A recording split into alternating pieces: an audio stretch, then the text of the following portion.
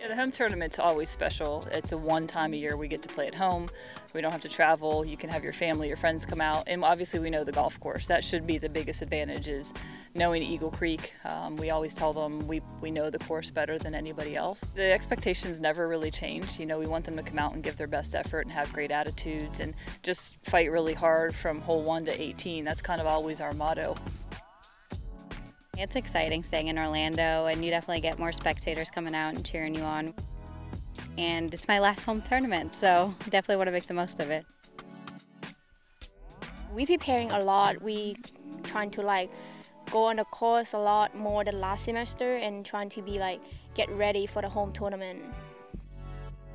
My last go around at Eagle Creek, and I think that'll light a fire under me, and I think especially the team too. Every time the home tournament comes around, it seems like there's a different spark. Everybody's always in a good mood at this tournament because the weather's good and it's their first tournament out of the year, and it'll be fun to see where we stack up.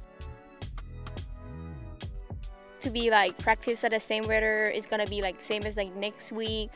It's perfect, yeah, for me.